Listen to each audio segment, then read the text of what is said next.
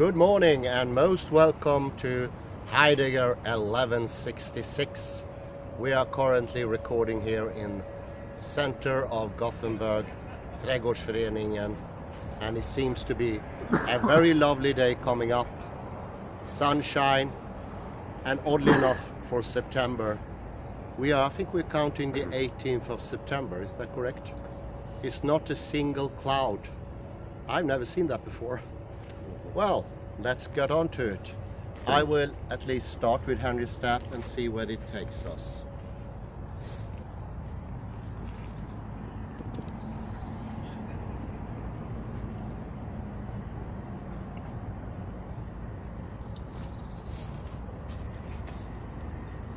So I was just getting into Laplace before. And this is from Henry Stapp, Quantum and Free Will, and his orthodox interpretation, or rather sticking to the orthodox interpretation of Neumann, not compromising the observational data, so to speak, but keeping to what has been learned from the contact with nature.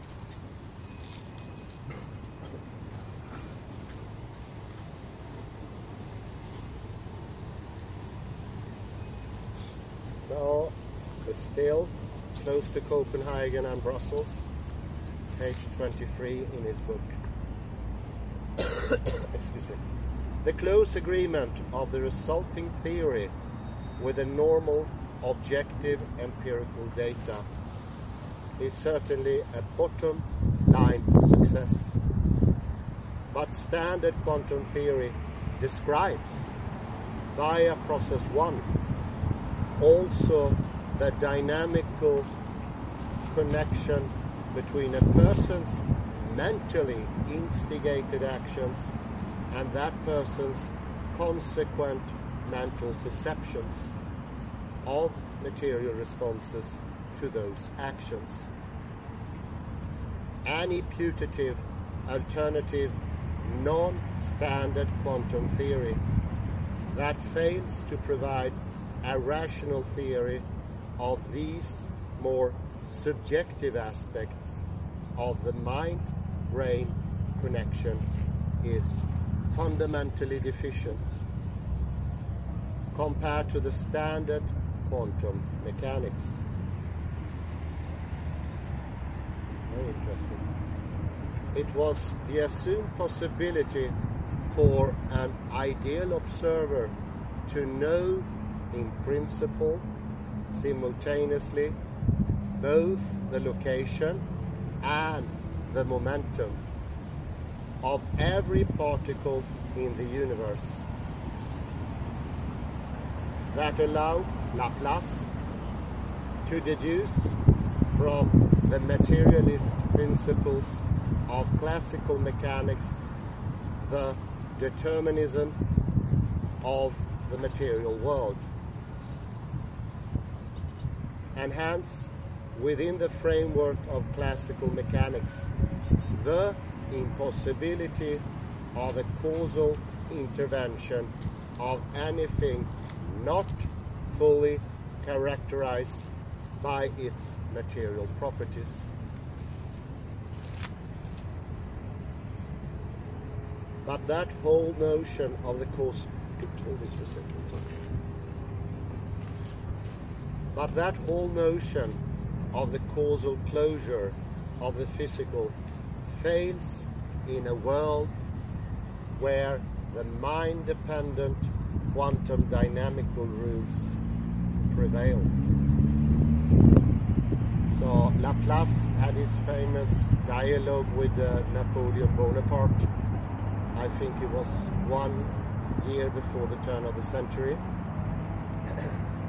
And Napoleon was shocked, absolutely gobsmacked, when he asked Laplace, "Where is God?" And Laplace answered, "There is no need for that hypothesis." That Laplace even dared to say it, well, that's honor him, because the emperor could have had him executed. But I would say more interesting, that was the only conclusion to be made, as Laplace did, until the event 1925 of Heisenberg. And then we knew Laplace and the foundation, rather, that he was working on, unbeknownst to himself, to be default wrong, always wrong.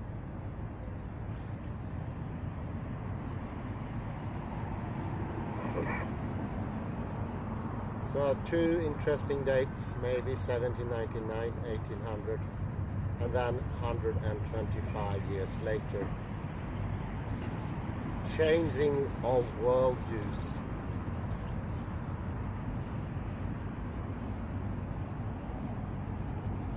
What is even more interesting is a third could be added, and that was that Laplace implicitly had a third hypothesis, that everything could be fixed in time and space. But everyone until that moment assumed that that was the natural way of things. And I would add, it was also the natural order of things to a certain extent already before 1689 and Descartes. They were making their conclusions from a foundation they were already firmly standing on.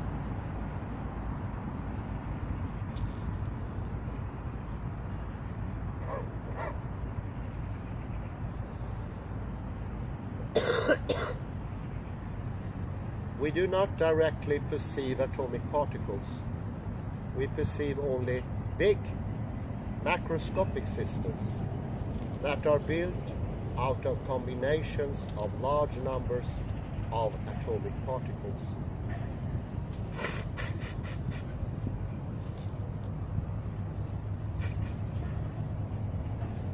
And their associated physical fields.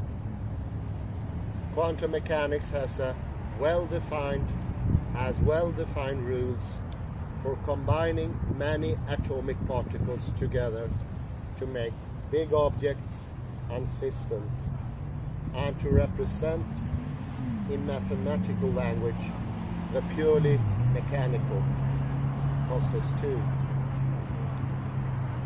aspect of the evolution of those macroscopic systems.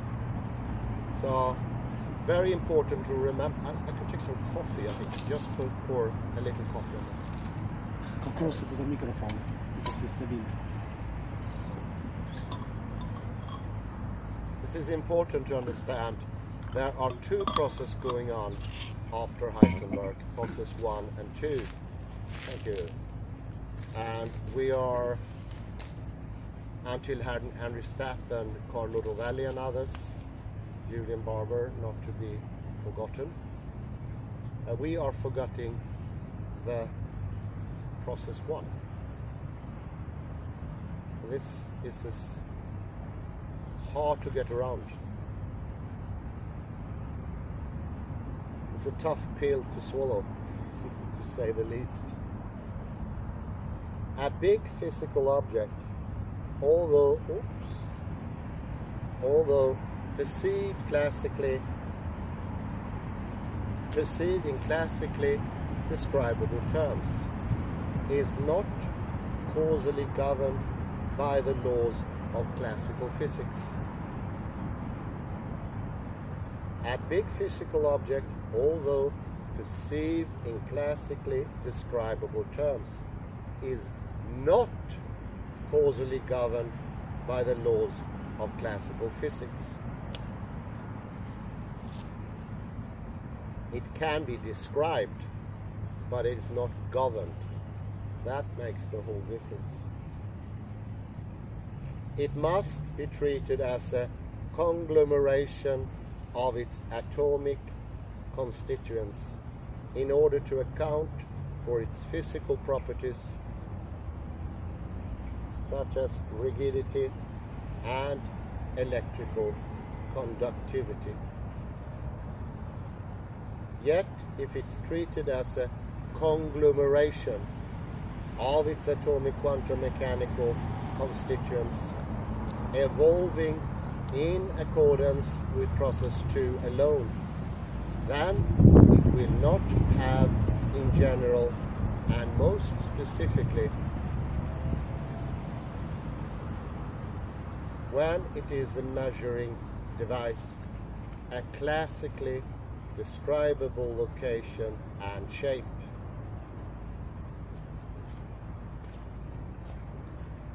Process 2 generates a quantum state that represents a sum called a mixture of a continuum of potential possible worlds of the type that we can actually perceive or experience, but does not specify which elements or set of elements in this continuum will be actualized if someone looks.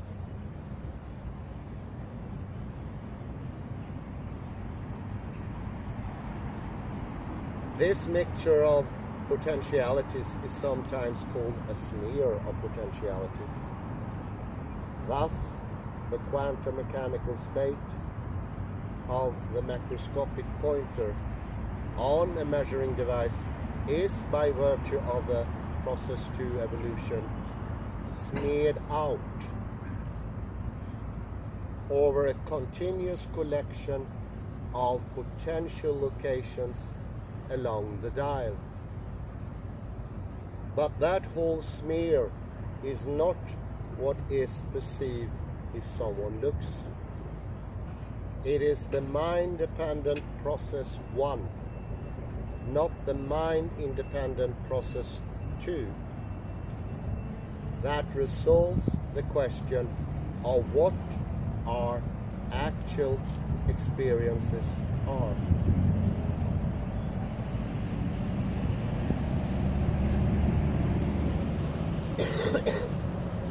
Process 2 evolution includes the interaction of the system of interest with the surrounding environment, but that environmental decoherence effect falls far short of specifying what an observer will experience, perceive, if he looks. It is process 1, not mere environmental decoherence, that provides that needed result. As earlier described, this process 1 first selects from the process 2 generated continuum of potentialities a particular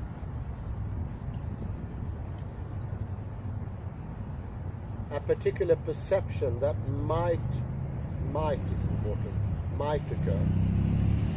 Then nature chooses, subject to the statistical born rule, either to accept the possibility selected by the observer and then actualize the global consequences of that acceptance, or actualize the global consequences of rejecting the observer's proposal. So 2 ways.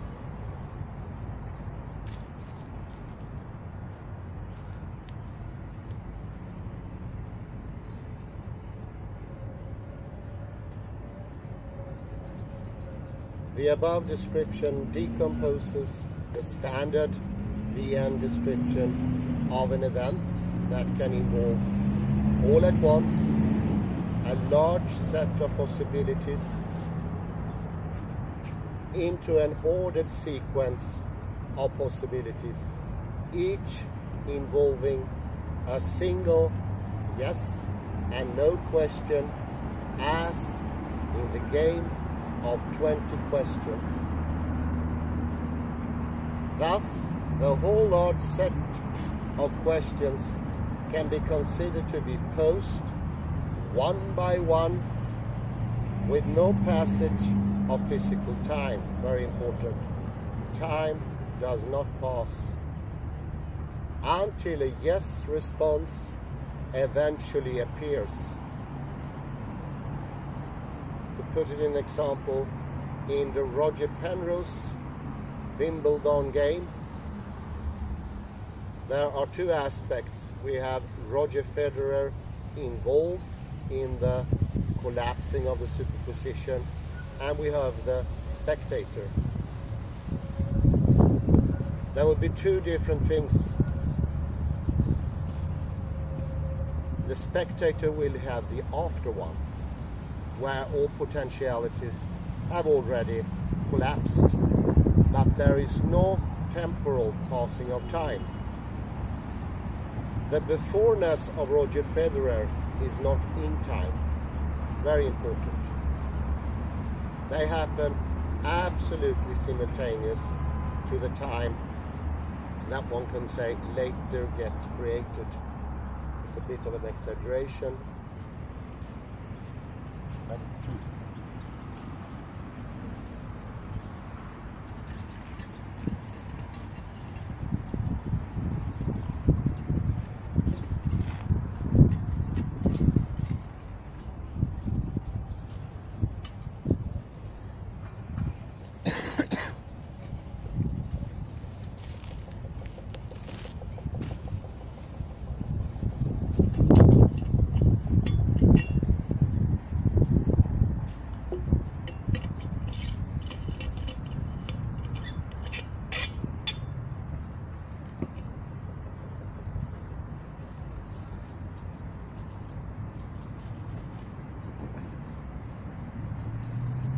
One can also see this is okay, as the sentence I've just read.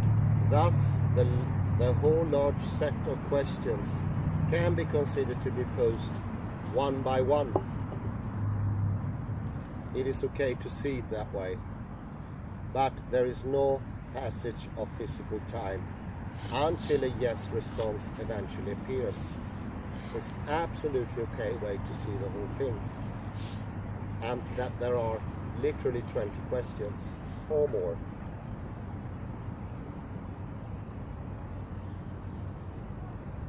This easily graspable formulation proposed by Wheeler is equivalent to the standard one and more easily converted to the relativistic version demanded by RQFT.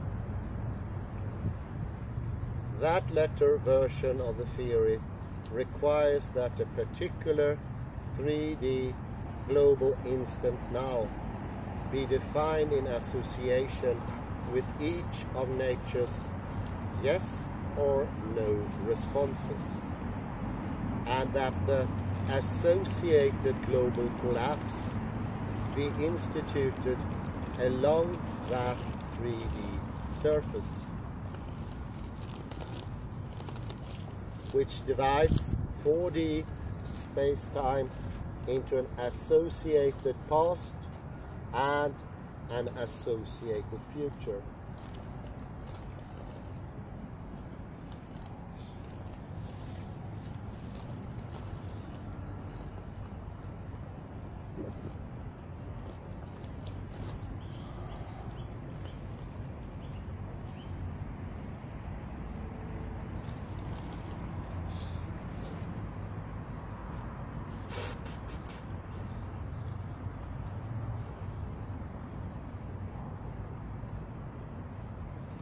By means of the two processes, process 1 and 2, the standard Copenhagen von Neumann approach elevates our inner mental selves, our egos, from passive spectators to active agents.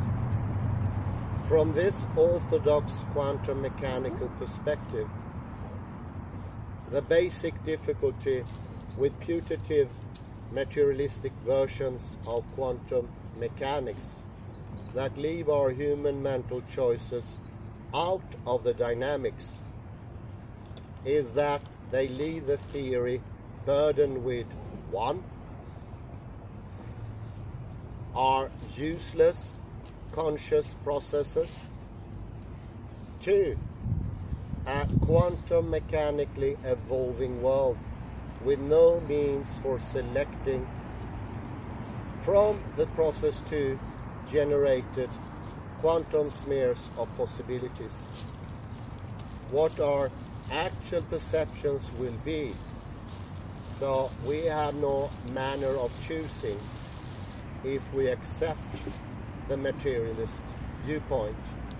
We become people, I would say, under das Mann. We become not authentical, inauthentical people. And that clash, that distance between myself, my soul, my ego, and the outer world is shown by Heisenberg and von Neumann, and of course Henry Stapp, to be a random cut. So it doesn't have any sense to it even. This is what process 1 and process 2 describes. Yes, I know it's difficult to fathom, but what it shows is the cut between mind and body, or mind and world, cannot be made in that fashion that was assumed. It doesn't make any sense in quantum mechanics. Adding to this, it doesn't make any sense whatsoever.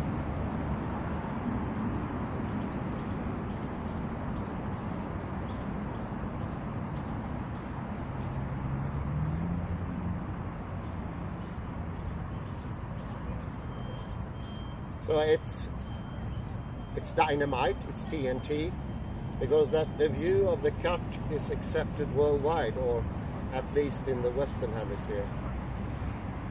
It is not opposed by many philosophers, very few. The later Wittgenstein, Heidegger, could be Derrida.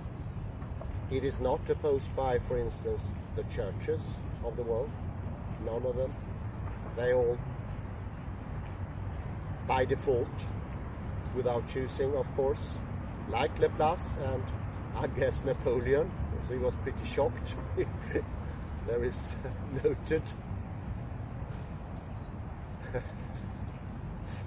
So it is hot stuff, but it does comply with the orthodox quantum mechanical interpretation, whereas the ordinary view of, say, mainstream quantum mechanics today does not comply, and they would also not deny it. There will be no denial of that. It's very important for you who watch that. There is no argument on this case. They abandoned it for good reasons, practical reasons. Shut up and calculate, if you remember from earlier lectures. But that does not mean it is true. I think it has become true by default.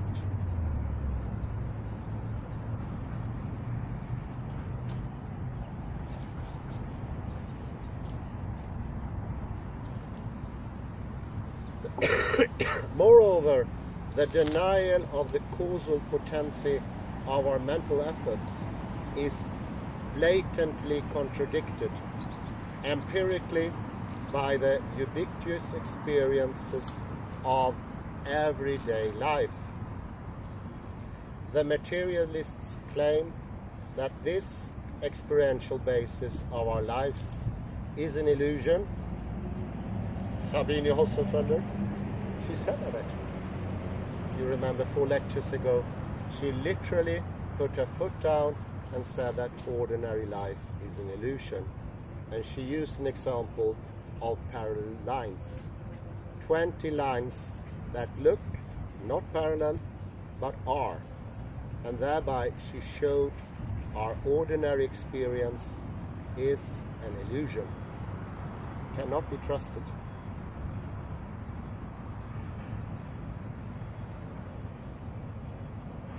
It's actually the same conclusion as Plato.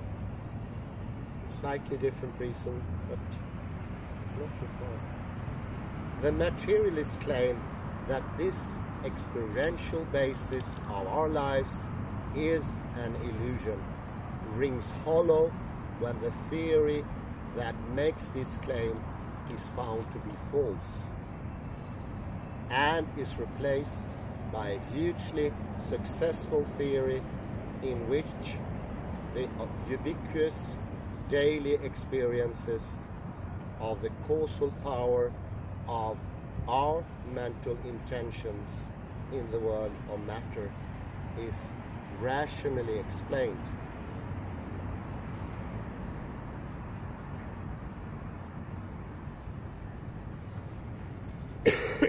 The standard Copenhagen von Neumann approach. The aforementioned smearing difficulty in the standard quantum approach by bringing into the dynamics something beyond the Schrödinger equation, namely the probing actions of the observing agents.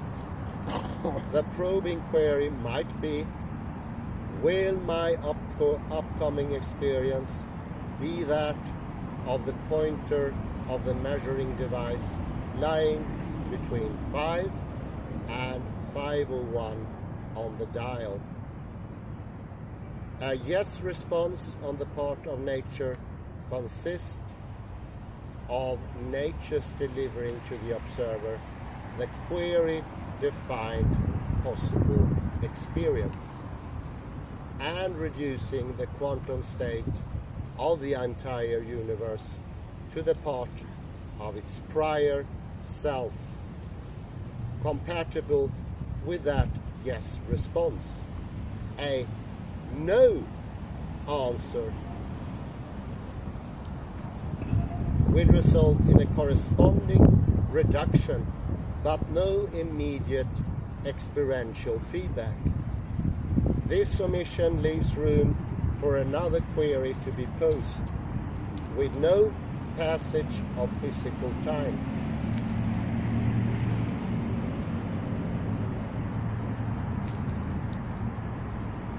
Thus, millions of no's can be produced by nature with or little or no passage of measured physical time. The primary reality assumption in this realistically interpreted orthodox quantum field theory that I am describing is that the evolving quantum state, the so-called density matrix of the universe, is an element of reality. The behavior of this quantum state is concordant with the idea that it represents, as Heisenberg and the philosopher Alfred North Whitehead have emphasized, a collection of potentialities for future experiences. This quantum potentiality normally evolves according to the definite process too, but in order to become an actuality, a potentiality must be actualized by some other process, and the future is thus considered to be open. In contrast, a future classical possibility is mechanically predetermined to happen or not to happen already at the birth of the universe, thereby precluding any possibility that our mental intentions and efforts can make any difference in what happens to our physical bodies. So in the change where there's a yes or a no, the no will change everything that happened before, so to speak, to make it look determinate, and it will fit with the materialistic universe. But it's this changing process that is not covered in the standard materialistic theory. So in a sense, one could say this is an extra dimension, not covered, but should be covered according to the orthodox quantum mechanical interpretation.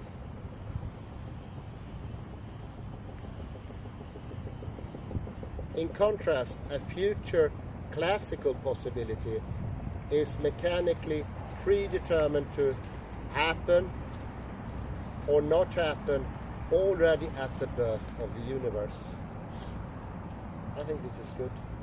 In von Neumann's formulation, the purely atomic physics-based dynamical process, process 2, does not fail because a system is big.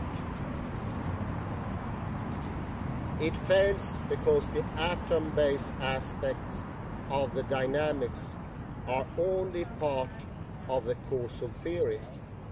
The causal deterministic unitary process 2 is disrupted by the non-unitary process 1 and its perceptual observations, which therefore have causal effects upon the physical material world that are not caused by the purely matter-based process 2. Thus, materialism fails.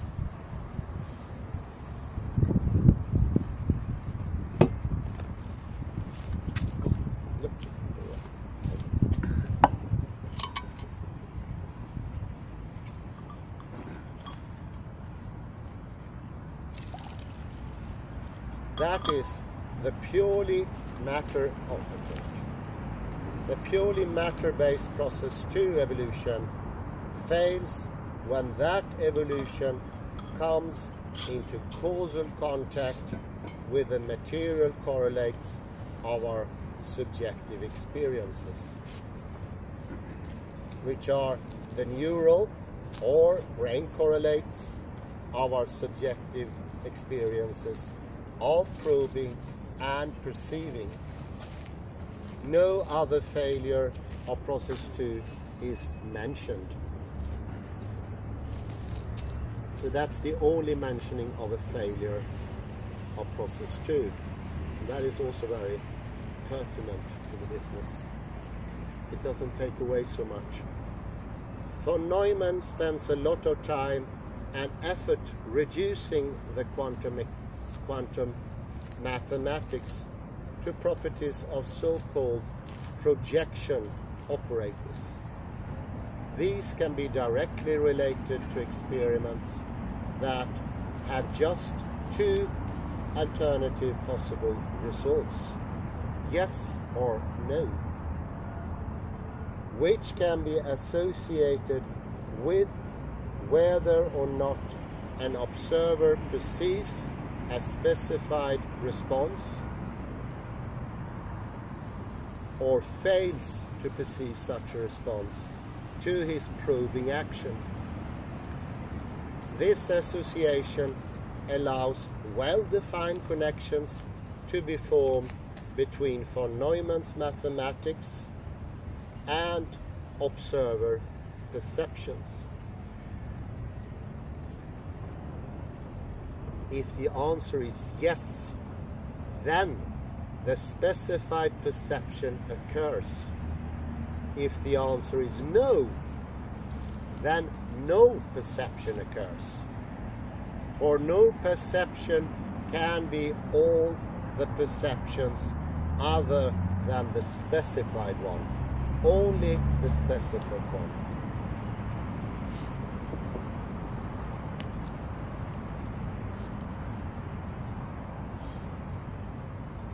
This rule allows many immediate no responses to be delivered by nature before the one yes in a multiple choice question.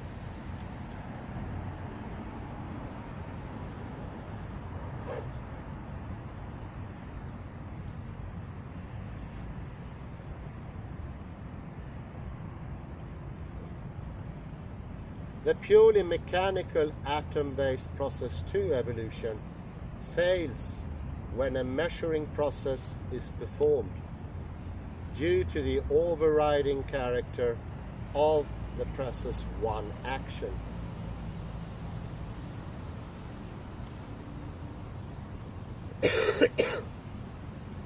Orthodox quantum mechanics is thus basically a description of this causal dynamical interaction between our conscious minds, which carry our perceptions, and our material atom-based brains, which contain the brain correlates of our probing actions and responding perceptions.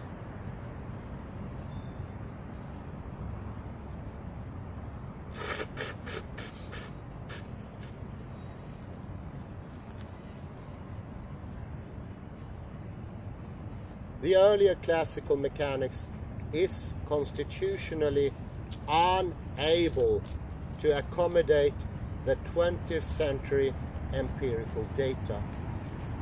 But the most elemental and ubiquitous source of empirical data is one's own daily experiencing of the ability of one's mental efforts to influence one's bodily actions.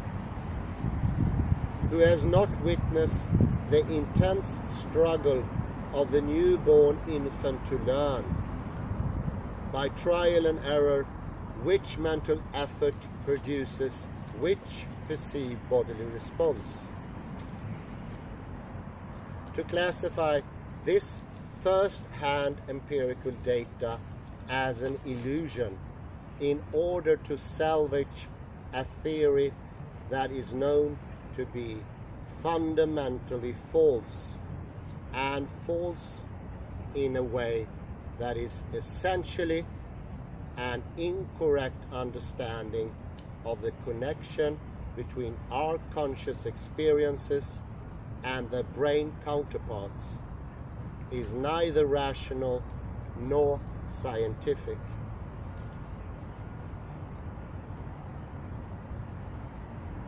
The quantum resuscitation of the causal power of our thoughts overturns the absurd classical notion that nature has endowed us with conscious minds whose only power and function is to delude us into believing that it is helping us to create a future that advances our felt values. While in actuality that future was predetermined 15 billion years ago.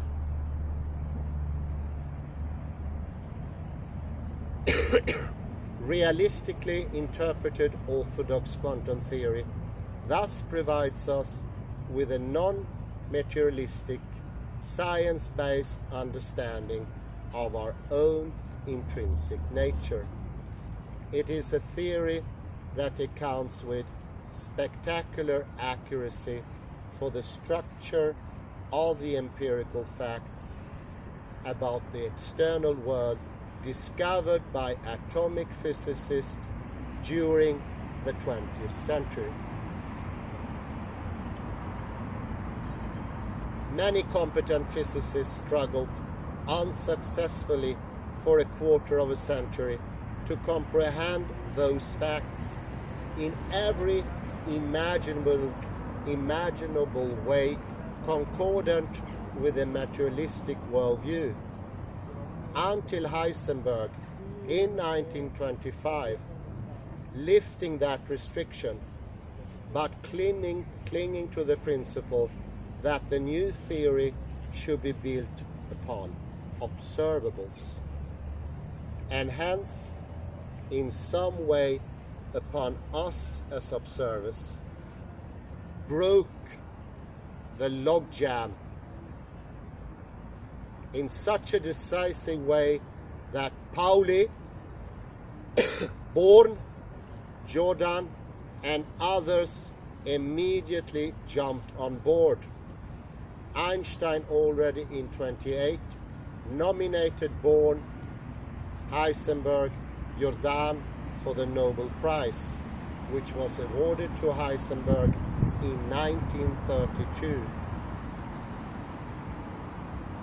The stranglehold of materialism was broken simply by the need to accommodate empirical data of atomic physics, but the ontological ramification went far deeper into the issue of our own human nature and the power of our thoughts to influence our psychophysical future.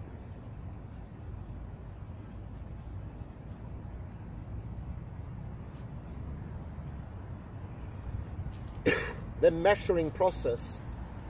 The final chapter of von Neumann's book is entitled The Measuring Process, but the topic, the real topic, so to speak, is us and our acquisition of knowledge.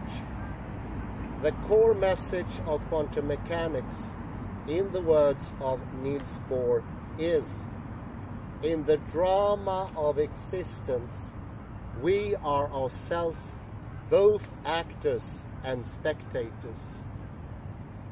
It is our influence on our acts of acquiring knowledge that allows us actors to transform a quantum world of potentialities into actualities that are expressions of our values.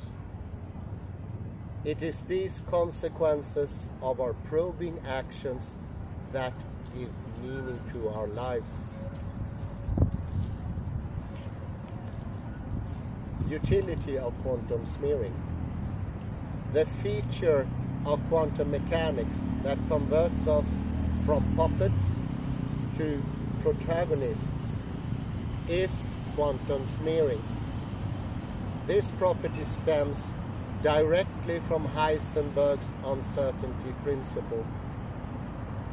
It allows our minds to be more than mere cogs in a giant machine, or helpless witnesses to events they cannot affect. Quantum smearing gives us important things to do, and the dynamical laws of orthodox quantum mechanics endow our minds with the power to do them.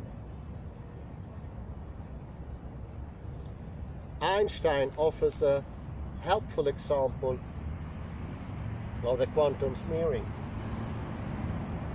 Suppose a single radioactive nucleus is placed in a sphere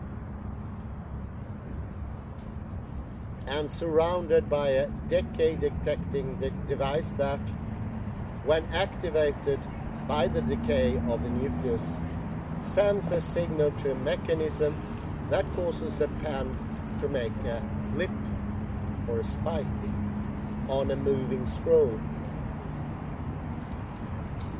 Application of the quantum analog of the classical laws of motion, namely the process 2 Schrödinger equation, causes the physical blip to occur not just at one single place on the moving scroll, but at a continuum of locations.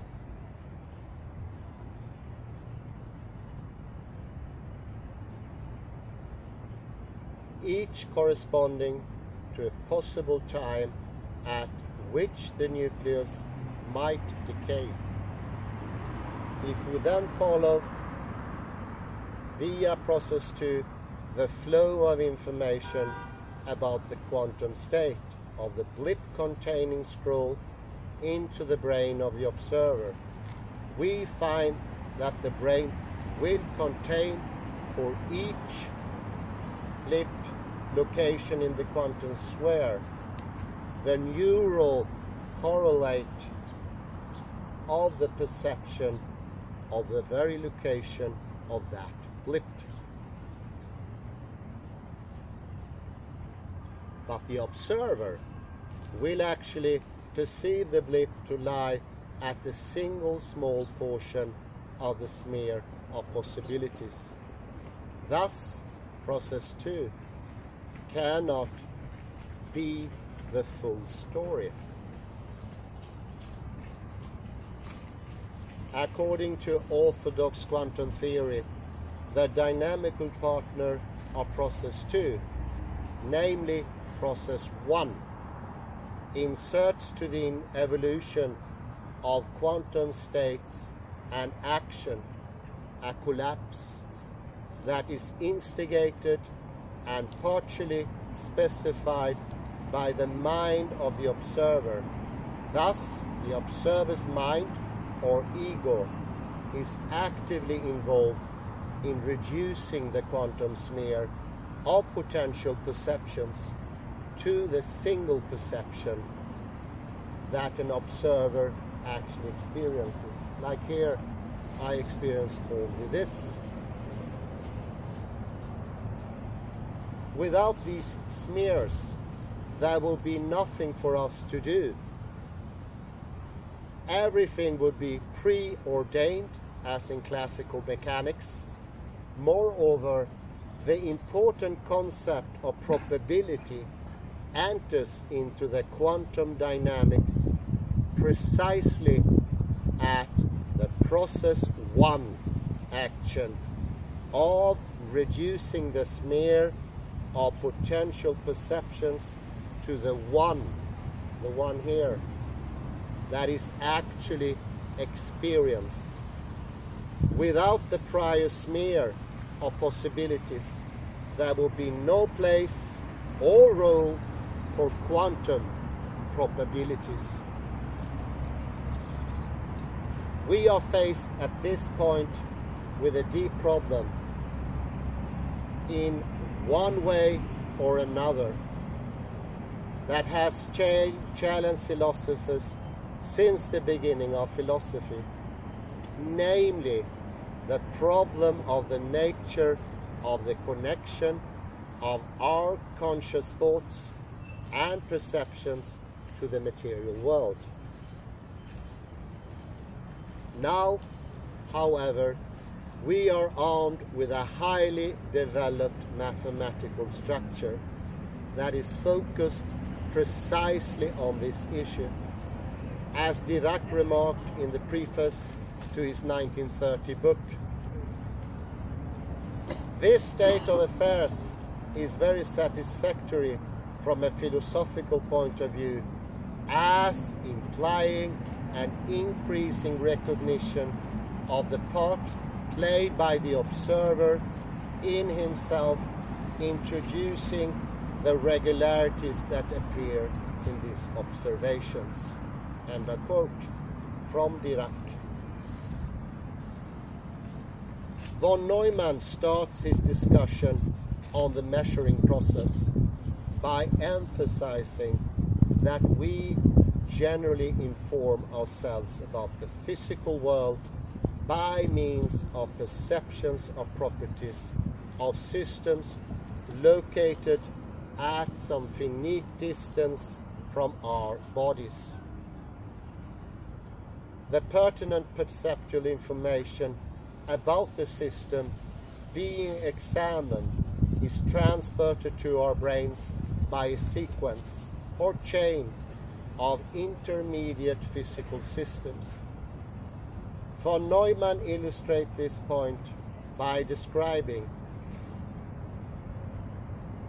a situation in which the information about the temperature of liquid in a container is transferred to the observer's brain by a path that goes first to a thermometer, a column of mercury, then to a beam of light, then to the retina, then to the optical nerve, etc. And finally to a brain structure that is the neural or brain correlate of the observer's knowledge. Each physical system in the chain can, under certain specified conditions described below, be regarded as part of a good measuring device that transmits the key perceptual information from input system to output system without significant loss. This is also very close to the Alice and Bob experiment. Alice, Bob, and Alice's friend and Bob's friend. Could I have some more tea, please? Sorry. My throat is still sort of dry.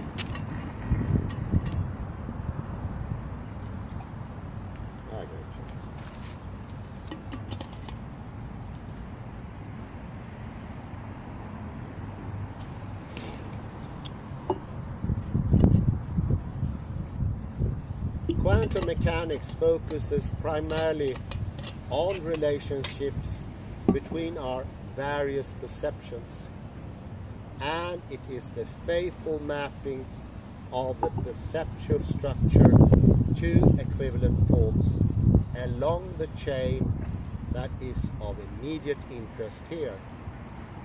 An adopted principle of psychophysical parallelism. An adopted principle of psychophysical parallelism asserts that this faithful perceptual chain is accompanied by a parallel quantum mechanically described chain that carries the associated probabilistic information. Von Neumann developed a detailed quantum model of a good measuring device. If one considers a pair of a simple quantum system as a single new quantum system and places it in a so-called pure state, then the one-to-one mapping between the states of the two subsystems, input and output, that is needed for a good measuring device will prevail. Thus, in our example, the information about the blips on the scroll will be carried step by step to associated features of the brain of the observer. Most importantly, the quantum mechanically described chain that parallels the perceptual chain will ensure that the statistical weights associated with the different possible perceptions will be preserved. That is, there is a probability preserving mapping of the perceived aspects of the external perceived scene to corresponding aspects of the brain of the perceiver. Wow, that's great. You really explicate one of the hardest problems here, and that's the correspondence between the experienced thing caused by process 2 and the brain state, and how they equal each other, but also shows with the von Neumann interpretation and Heisenberg of 1925, we add the process 1, and that additive will make it clear that there are actually two dual things going on.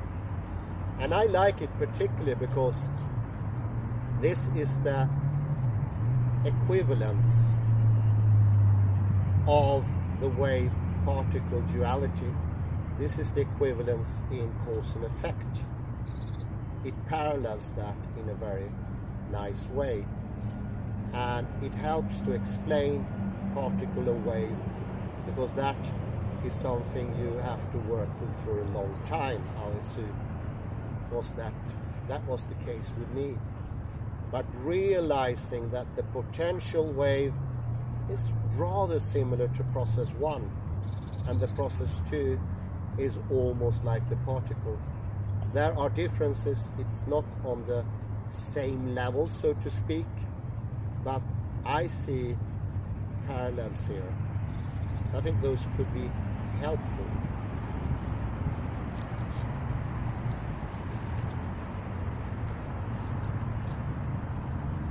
The process 1 action that occurs in the observer's brain can thus be mapped, and listen now, backward in time, outward in space. That always happens backward in time. Why? It is because of the double split experiment. And that is a tough nut to crack. One way, there is no time before after. After is time. Remember what I said about Roger Penrose and Roger Federer. After we have time, but the collapse is simultaneous both for the process 1 and process 2. The second one, which I usually use, is just sticking to the double slit experiment. You can see with your own eyes something is going back in time, and that empirical thing is, for me as an engineer, something safer to keep on. I can see it. You can actually see this. It's perceivable, observable.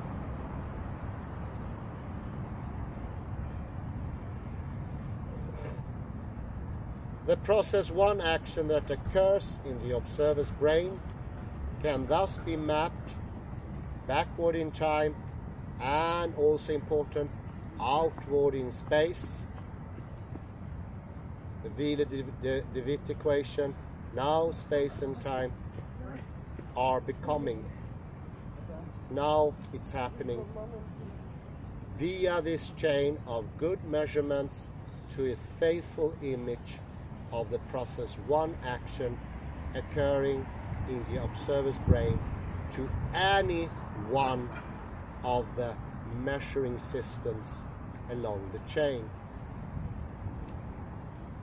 and ultimately out to the blips on the moving scroll.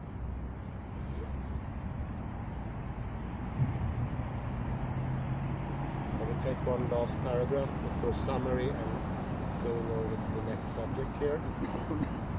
I think Stapp should be taken in steps. The movable Heisenberg cut.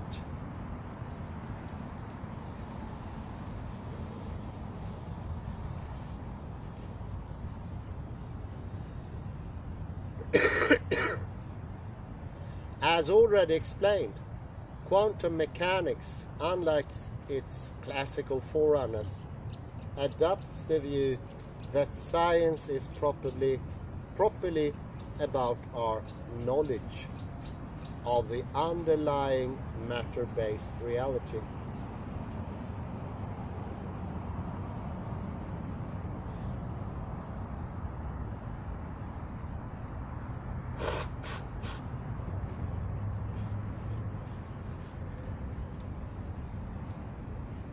Not directly about that material reality itself.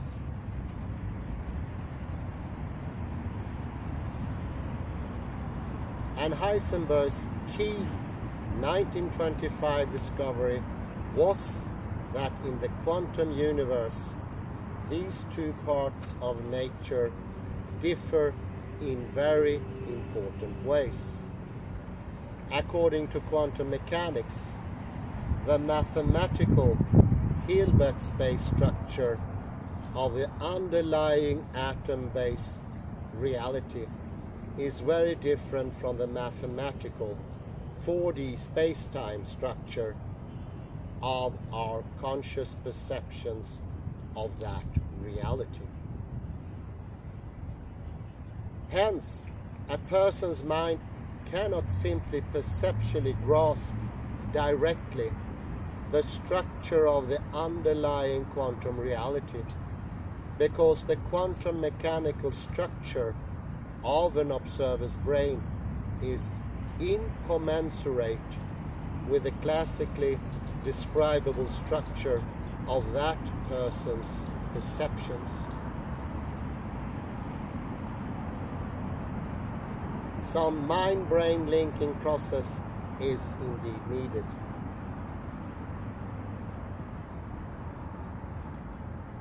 In order to deal with this central problem in a rationally coherent and practically useful way, Heisenberg proposed that we conceptually divide reality into two separate parts.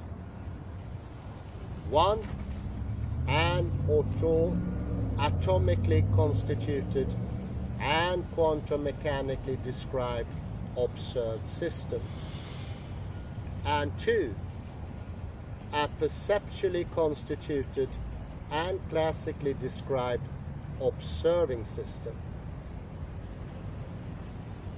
Von Neumann's proof shows that we can, in each observation, shift the placement of the Heisenberg cut between these two parts to any chosen position along the tower of linked measuring systems that connect the perceived system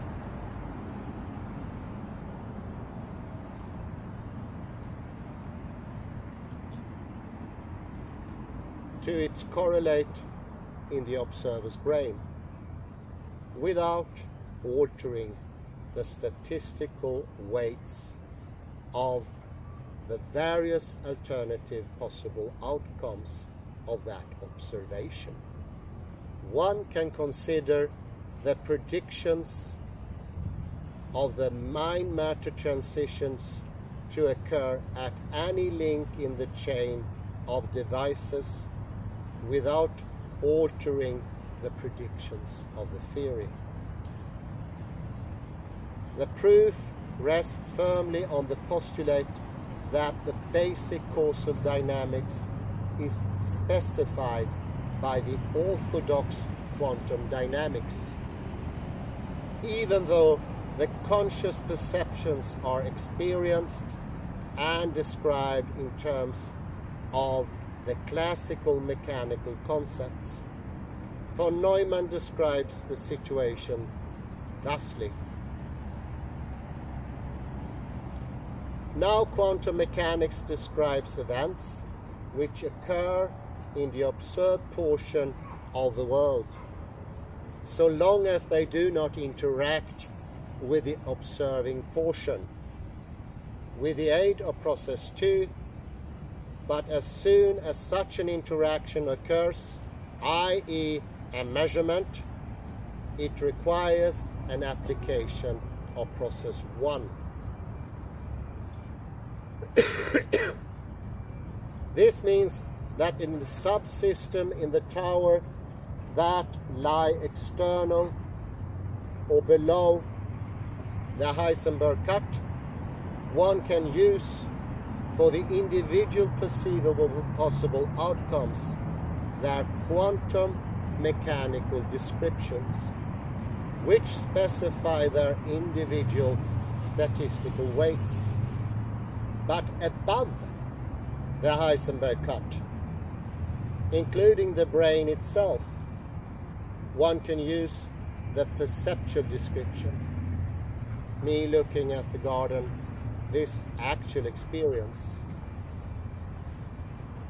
Our capacity as theorists to choose which description to use where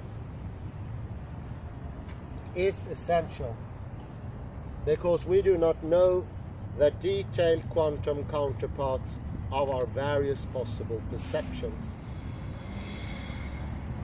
but yet we need to know the statistical weights in order to be able to make statistical predictions about the various alternative possible experiential outcomes of our alternative possible probing actions.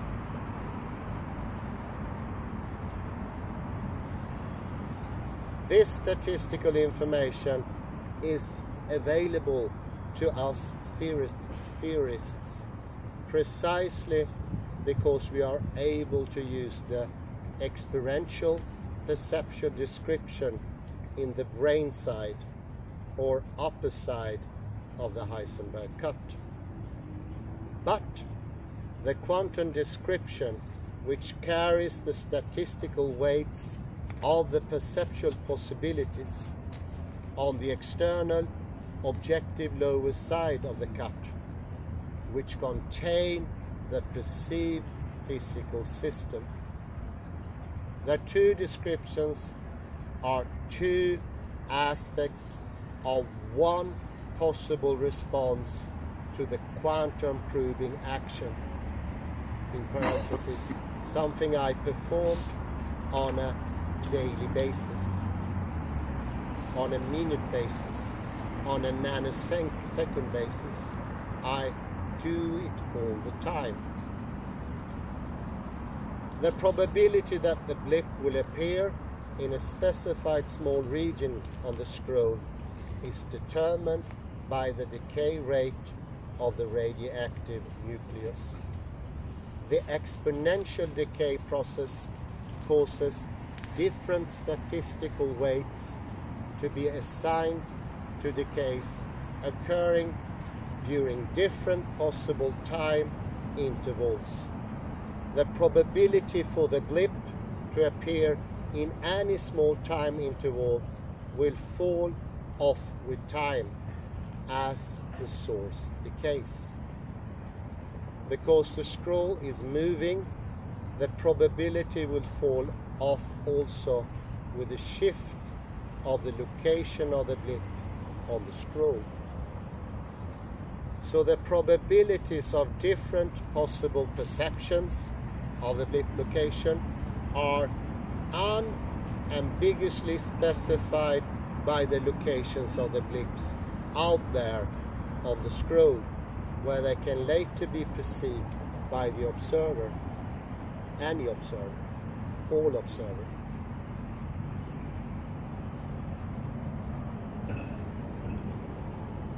This is page 33. I'll stop there. I will come to a summary here. It goes to show how it can be that the world is exactly measurable, exactly definable, but at the same time, that is process 2, but at the very same time, if we follow the experimental results, that will mean that there is another process, process 1, a process we can perceive, see, in the double slit experiment, for instance. There are others.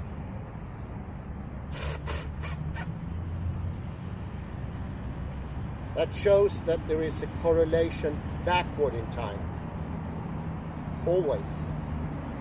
And that eradicates the other answers, the other questions, the other potentialities that I put in my head or in my body system. And I would say this is very, very close to the description of Dasein in Heidegger. And in the next lecture, I will go into that. I think this is something that can open up the understanding of Dasein, because the Heisenberg cut, its movable structure, is very akin to Dasein. It is not a definite subject. It is not a definite object. It flies in between, and afterwards, not in time, but after, they will solidify. In Heidegger, they will solidify and become beings, Seiendens. But before, we have Sein, being. The same we have here. We have process 2. This is the collapse. This is what I see. Beautiful today since it's sunny. But this is an actual experience. It has collapsed into this. It's shared by you, I hope, and by Kalle, who's on my side, and any other passerbys who might stroll here. And it will also be shared by camera. But there is another process going on, and that is process 1. And that is the most important, I would say, because that is the before. And that is what makes this possible.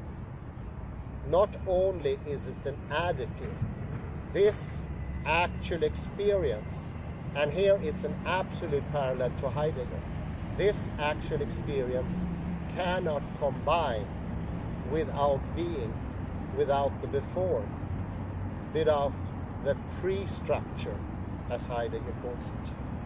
I will not get too philosophical here. Yeah, Kalle. What do you mean with Heisenberg's cut? What is meant by with the yeah, cut? it's the cut between the subject and the object, so to speak. Okay. So where you define where do I stop and where the other things starts. And that is actually much easier to understand in Heidegger than here, because this is a tough one. But here I was helped by Heidegger, and therefore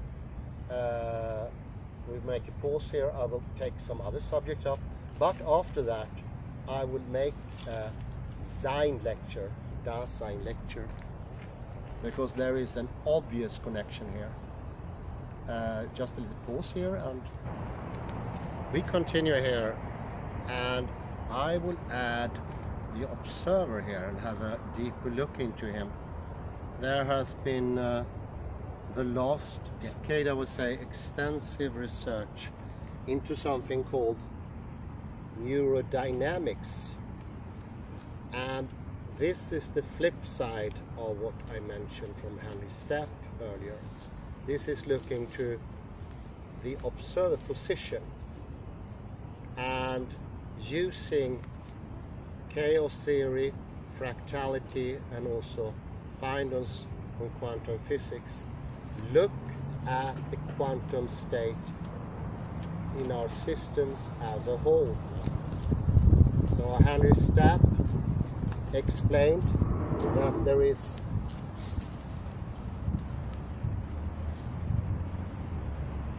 ours as observers makes the process 1 terminate in process 2 by the 20 questions, or how many questions there are. In the end, it's just one question and one answer, collapse, and then we have process 2. Here we're looking on the other side from the observer, and the similar things are happening on that one, as Henry Stapp indicated.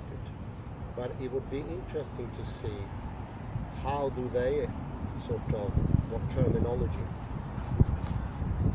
This is an article from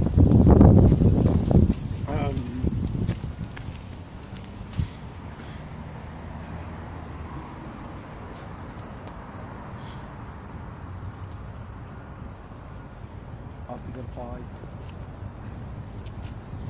This is an article from Cognitive Science. It's written by Harald Ansbachner and Stefan Rotter. And I read in the abstract. I'll try to add a sort of summary and explanation afterwards. The dynamics of neural systems. Briefly, neurodynamics has developed into an attractive and influential research branch within neuroscience. In this paper, we discuss a number of conceptual issues in neurodynamics that are important for an appropriate interpretation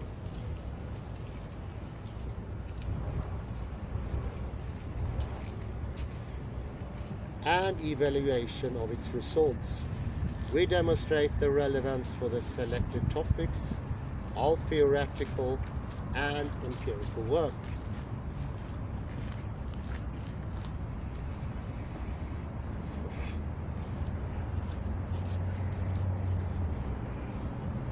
In particular, we refer to the notions of determinacy and stochastic in neurodynamics across levels of microscopic, mesoscopic, and macroscopic descriptions. The issue of correlations between neural, mental, and behavioral states is also addressed in some detail. We propose an informed discussion of conceptual foundations with respect to neurobiological results as a viable step to a fruitful future philosophy of neuroscience. A major driving force behind the attention that neuroscience has received in recent decades is the deep mystery how cognition, perception, and behavior are related to brain activity.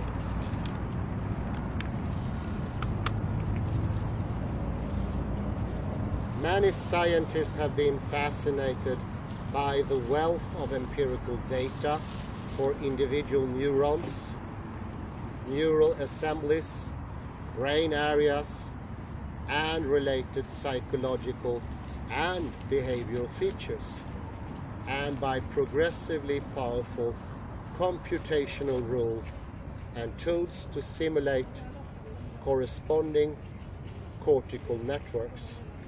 At the same time,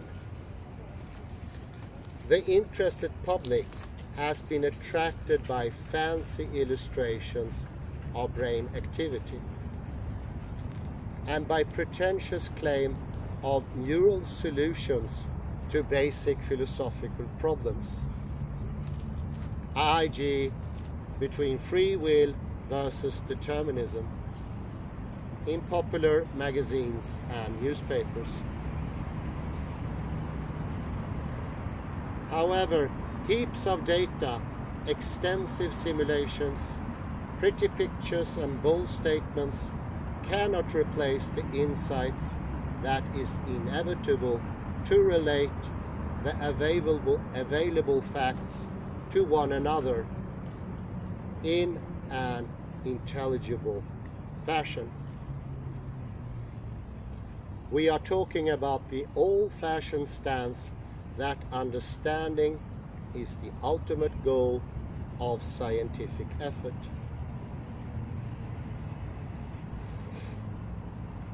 In this respect, the need for a profound conceptual basis in the neurosciences begin to be recognized.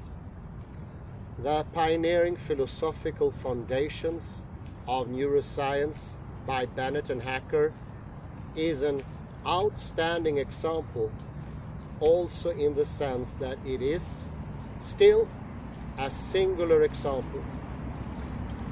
It is uncontroversial that experiments and numerical works is and will remain mandatory for scientific progress, but it can only unfold its full value if it is embedded within a conceptually sound theoretical framework.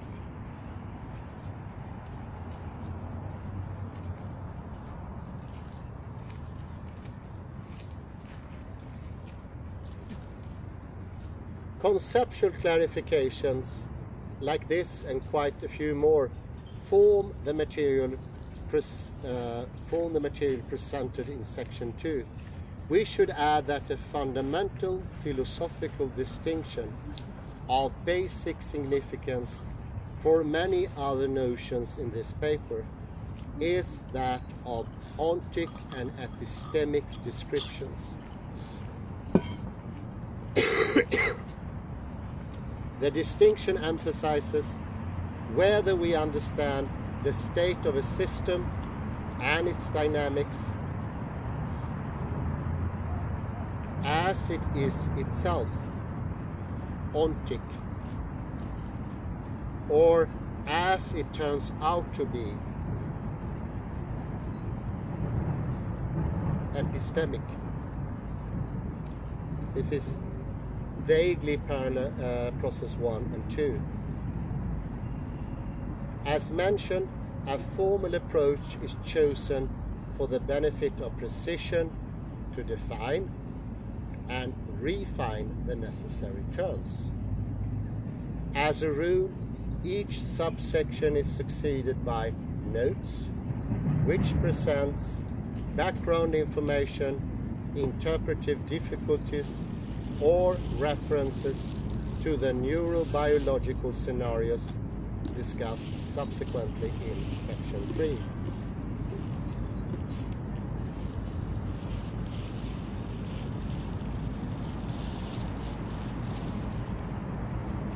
From determinacy to stochasticism. Stochasticity is another word for statistical influence or statistical inference.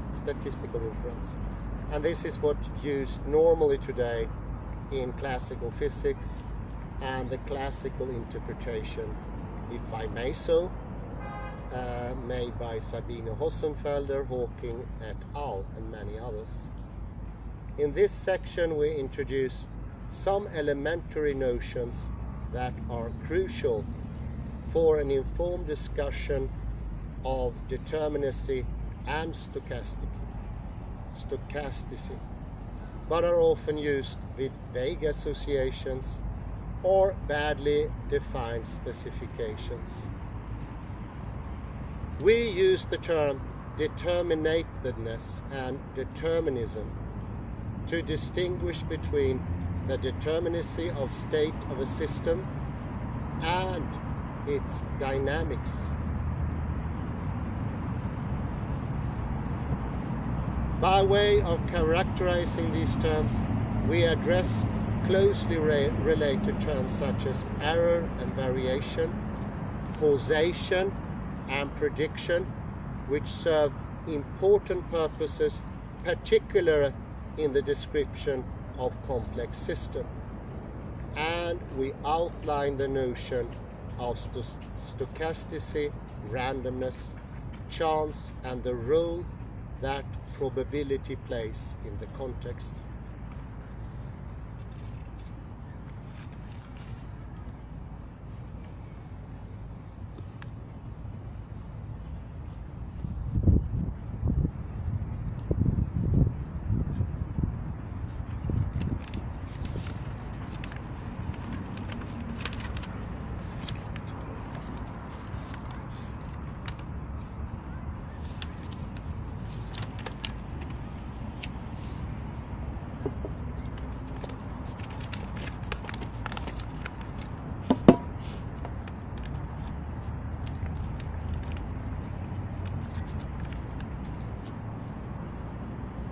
I go to the chase here.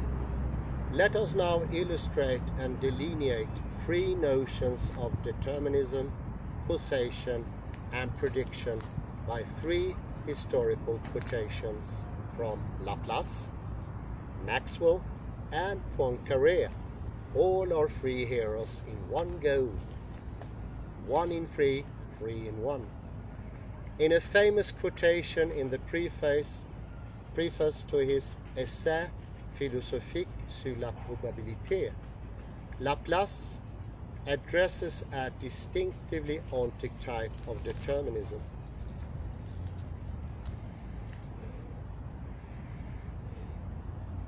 We ought to regard the present state of the universe as the effect of its antecedent state, and as the cause of that state that is to follow.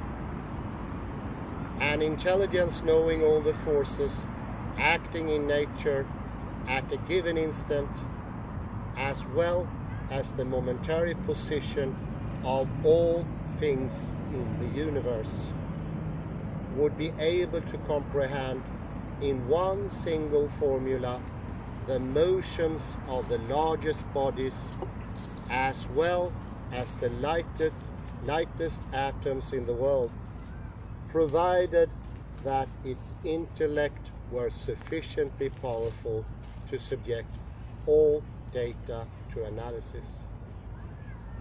To it, nothing would be uncertain. Nothing would be uncertain. The future as well as the past would be present in its eye. And that is, of course, the eyes of the Laplacian demon, I would say. Well, yeah. The intelligence in question became known as Laplace's demon. Its capabilities reach beyond the epistemic realm of empirical observation and knowledge. Moreover, Laplace presumes a directed time,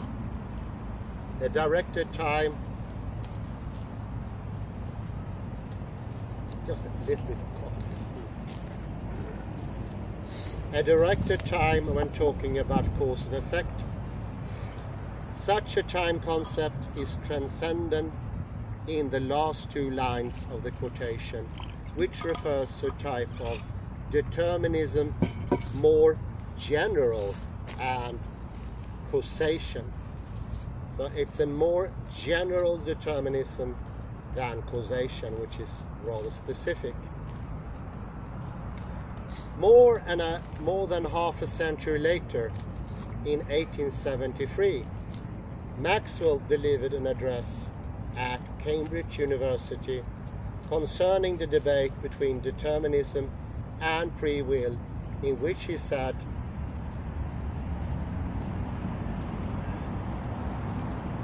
"It is a metaphysical doctrine that from the same antecedents follow the same consequences. No one can gainsay this, but it is not of much use in the world like this, in which the same antecedents never again occur, and nothing ever happens twice." The physical axiom, which has a somewhat similar aspect, is that from like antecedents follow like consequences. But here we have passed from absolute accuracy to a more or less rough approximation. There are certain classes of phenomena in which a small error in data only introduces a small error in result. There are, however, other classes of phenomena which are more complicated and in which cases of instability may occur. End of quote. Maxwell clearly distinguishes ontic and epistemic descriptions as based on the notions of stability and uncertainty in this quote. His focus is on causation, though. His argument is of antecedents and consequences in the sense of causes and effects. If they are understood as ontic states at earlier and later times, the statement "from the antecedents follow like consequences" characterize a strong version of causation, which is, for instance, not applicable to chaotic systems exhibiting sensitive dependence on initial conditions. Under such conditions, a weak version of causation is relevant. I do not contradict the metaphysical ontological statement "from the same antecedents follow the same consequences." In the framework of strong causation, small changes in the initial conditions for a process can only result in small changes after any amount of time.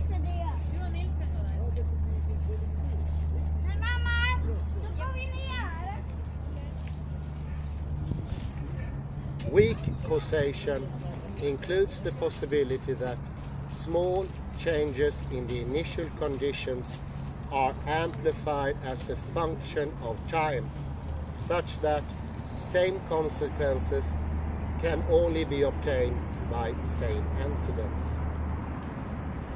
And now we slip on to the successor of Maxwell and Laplace, Poincaré. He wrote in 1908, "If we know exactly the laws of nature and the situation of the universe at the initial moment,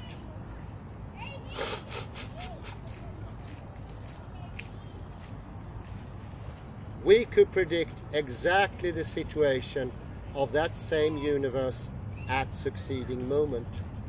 But even if it were the case that the natural laws had no longer any secret for us, we could still only know the initial situation approximately. If that enabled us to predict the succeeding situation with the same approximation, that is all we require, and we should say that the phenomenon had been predicted and that it is governed by laws. But it is not always so. It may happen that small differences in the initial conditions produce very great ones in the final phenomena. A small error in the former will produce an enormous error in the latter. Prediction becomes impossible." End of quote. Here the issue of prediction is addressed explicitly. It obviously has an epistemic meaning at the end of the quote, and appears to be somewhat confused with ontic arguments in its beginning. If we know exactly, allude to Laplace's demon with its ontic realm of relevance, but it is immediately mixed up with causation, that is, initial conditions and succeeding moments, and epistemic predictability. We could predict. Conclusion. Both Maxwell and Poincaré refer to what is today known as deterministic chaos. The behavior of chaotic systems in this sense is governed by deterministic equations, yet it is not predictable to arbitrarily high accuracy. In the theory of nonlinear dynamical systems, completely unpredictable behavior is characterized by a diverging entropy. In contrast to the efficient causation, the notion of formal causation is often used to refer to the conditional logical propositions, so-called implications, rather than temporal cause and effect relations. In particular situations, logical reasons may be translatable into temporal causes. But in general, this is not the case.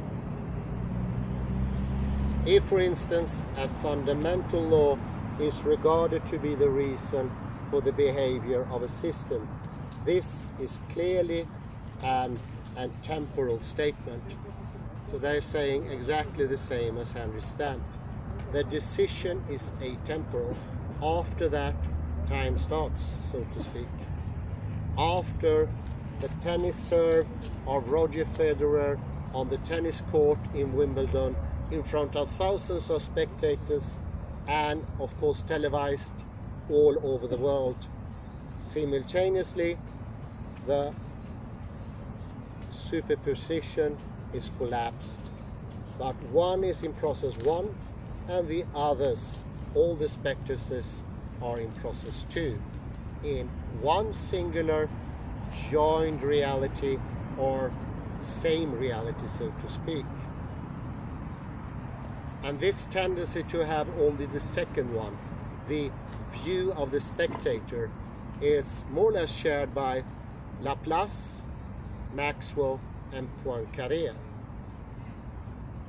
Although interestingly, I had to put in parentheses, Poincaré paved the way for chaos theory. Without his discovery, I think the very fast development in chaos theory that later was sown after Lorentz and Mandelbrot wouldn't have been possible. So it's very interesting. He might have made that step.